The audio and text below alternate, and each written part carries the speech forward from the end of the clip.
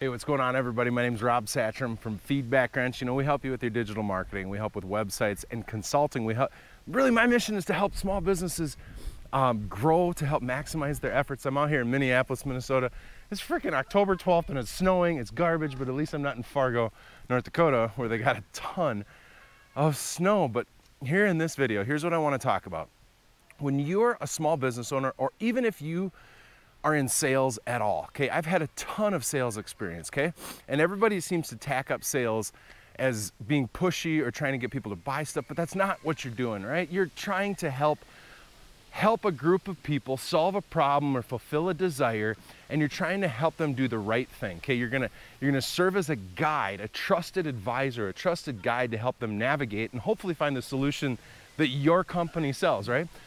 But there's this weird thing that happens. Now, when I do my strengths finder thing, if you've ever done that, one of my top strengths is belief, which means when I believe to my core that something is great, that a solution is awesome, that means that, doggone it, I'm gonna be good at helping advance that, whatever that is. If I believe in something, and on the backside of that is if I don't believe in it, I kind of hamstring myself. Now, what's cool when you're an entrepreneur is that you can actually go out and you can craft your own solution to these problems. And when you craft your own solutions, doggone it, you better be making something that you can stand behind and feel really great about.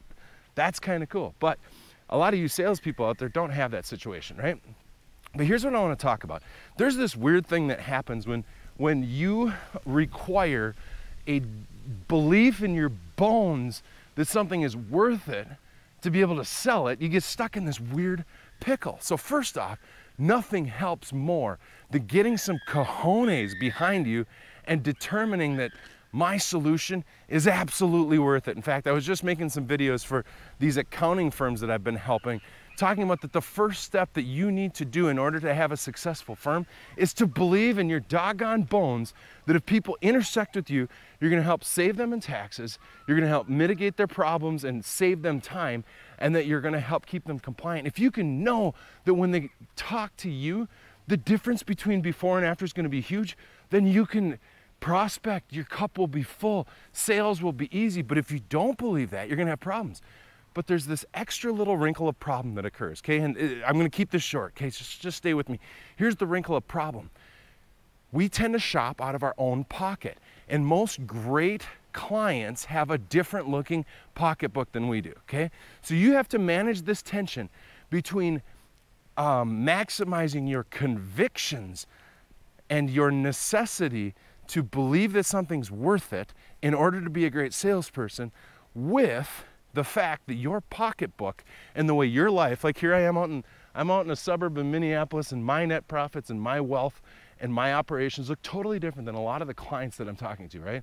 So if that's you, you have to identify that you can't shop out of your own pocketbook. You have to work very hard to put yourself in the world of these people, empathize with them, ask tons of humble questions to understand what it's like to be them, to get perspective, because doggone it, especially if you're selling higher end goods. My dad is the sales manager at Ziegler, the Caterpillar dealer here, and he's been there for 30 years now, okay?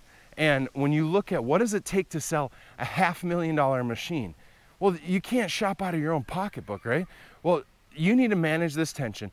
Get some conviction behind what you're selling. Get some conviction. Make sure if you're an entrepreneur that you're crafting a solution that absolutely is worth having conviction about. But then also be careful that you're not saying, well, I wouldn't pay that. Remodeling and construction is a prime example. Appliances, prime example, where you shop out of your own pocket and it's not helpful. Quick story here, I should have led with this. Back when I used to work at Best Buy, we used to sell Geek Squad black tie protection. It was super annoying, right?